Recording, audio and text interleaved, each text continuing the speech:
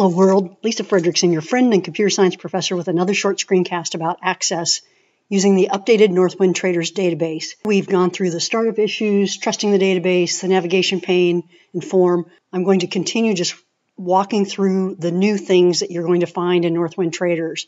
And one of those things that Access came out with is calculated data types, which means that this field gets automatically calculated as soon as the data that it's dependent upon is entered. And we can see down here in the expression that this field name, full name, F name, L name, stands for first name concatenated to a space, concatenated to the last name. This calculated field is last name concatenated to a comma and a space, and then concatenated to first name. Now, while we're in design view of the employees table, I'm going to go through here and look at some of these other fields, and I'm going to look at the required property. As I'm adding new data, if that required property is set to yes, I won't be able to enter a record unless I put data in that field. And I believe there's another one here, yes, job title. I'm going to put that to no, and then look at the rest of these fields, and I don't believe there are any other required fields, just to make this demonstration just a little bit easier to understand. All right, so now I have modified the employees table so that the only required fields are the first name and the last name, and then the employee ID is automatically going to update because it's an auto-numbered data type. So when we're in data sheet view and we add a new first name and last name, we're going to automatically see the calculations populate, just as if we had done a proper formula in Excel. That's a neat feature. However, unique access. So in my travels, I always try to help people use features that then, should this database be migrated upward to SQL Server, which is Microsoft's next biggest relational database, all of the data would successfully migrate upward. So instead of using the calculated data type, which is just an access feature, I would prefer you built a query, did that calculation, and then use that query anytime you needed the expression. Again, the benefit being that a query simply creates SQL statements, and therefore it is very portable to other relational databases. It's a more standard way to create calculations. Let's go into Query Design View. I'm going to add the Employees table.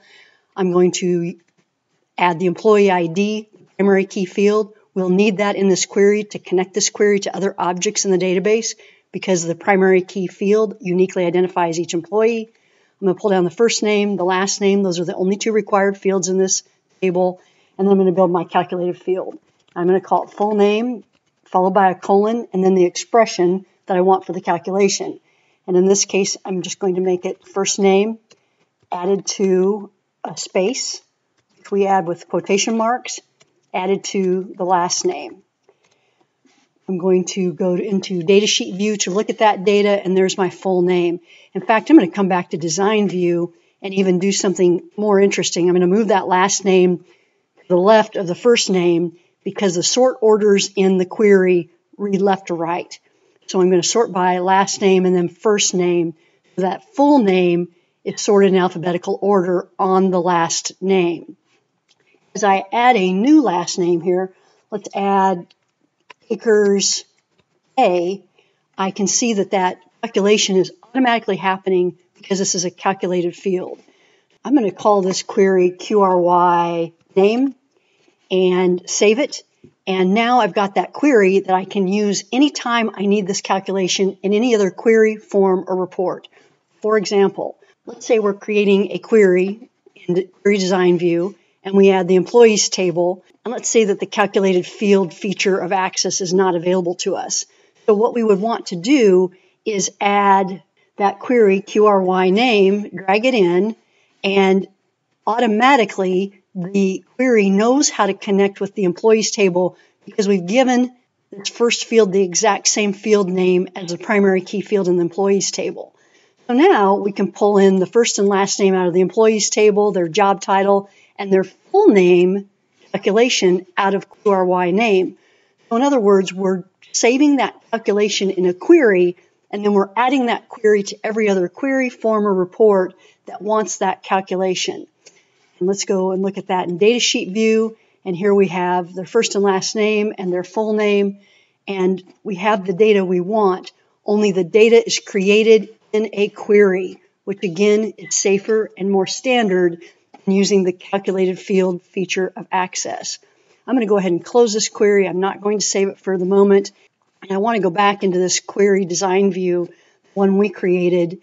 I just want to remind you the query is really a set of SQL statements. So when you save a query, this is what you're saving. You're saving these SQL statements.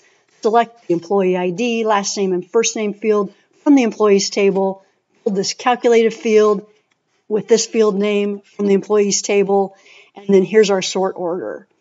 So that's why when you're working in Query Design View, if Kay Akers changes her last name to Smith, and we move off that record, then her calculation, every single other query, form, or report that uses this QRY name query in its record set is also automatically updated.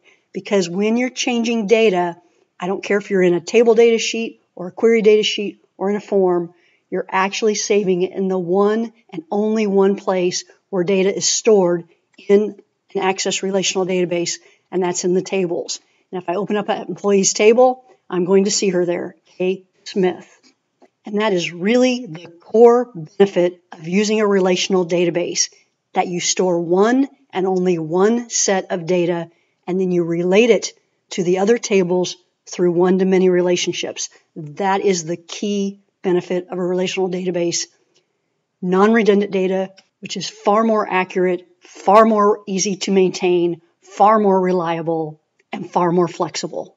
Thank you.